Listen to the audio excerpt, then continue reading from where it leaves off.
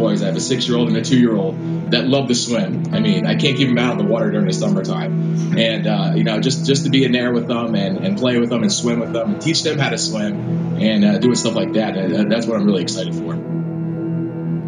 Imagine the people who were overseas in Iraq and Afghanistan, the injuries that would occur. If they went through all of that, then it's incumbent upon us to go through something unique or different or creative to make their situation better.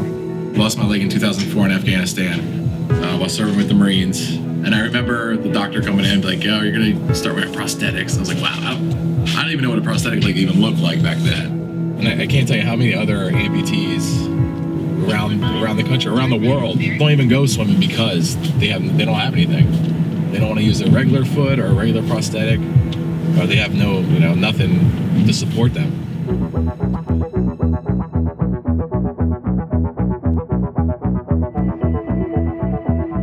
The veteran has to learn to fit into the prosthetic. So we would like to make a difference and like to get them back to do something that they used to do. Swimming, in my experience in 34 years, has not been at the top. And if you're born in the water, you need to stay in the water. So that makes that person whole again. Glenn, how you doing, sir? Nice to meet you. How are you?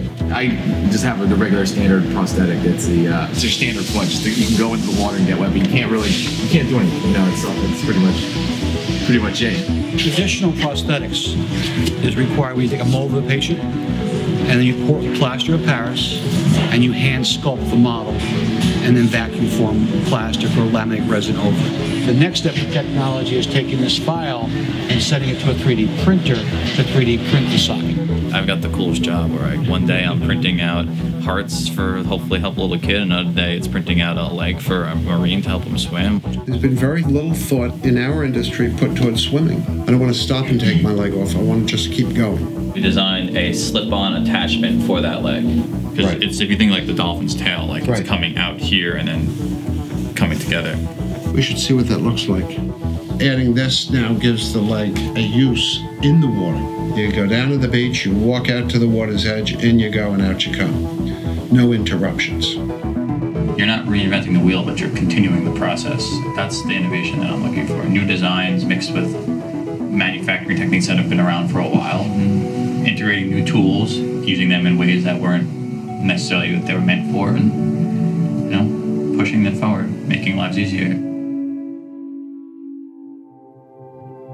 We're here today, probably the most exciting day through this whole journey. It's because we're actually fitting the actual prosthetic with Dan to test whether this innovation works. I never swam with a leg. I never did anything water-wise with a prosthetic, so I'm pretty interested to see how different it is. If it's something that's gonna help out. The idea is to make it feel as natural as possible. So when he's walking through the water, whether he's swimming, climbing in and out of the pool, it feels exactly as natural as it can be. It's a little nerve-wracking to take what you actually thought up, designed on a computer and printed, and then gave to someone, like, please work, please work.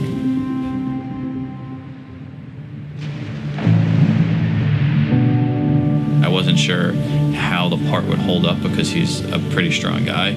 And we saw it firsthand how there was some issues with the fin clipping onto the prosthetic, which was solved by a zip tie.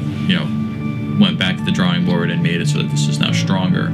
So every test that we have completed in this R&D process is a learning experience for us. It allows us to take each variation, make it better and more functional, and then translate this from our one case and transition it into a prosthetic that is be available for the broader public. What do you think those holes are for?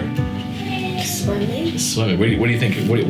For what though? The water going through. The water going through? Yeah.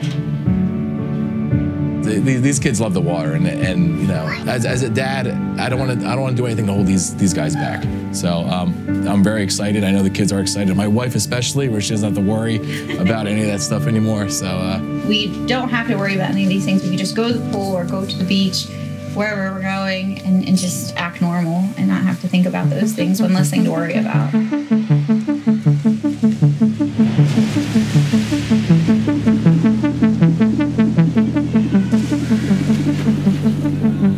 It was together. We had so much fun when we were playing in the pool. And we were throwing footballs and we had so much fun. I want to see a lot of amputees who want to swim, who want to get into water sports, who just want to play with their kids in the pool. Get one of these devices and just let them know that, you know, it's something that they can feel very confident in and taking it in the water.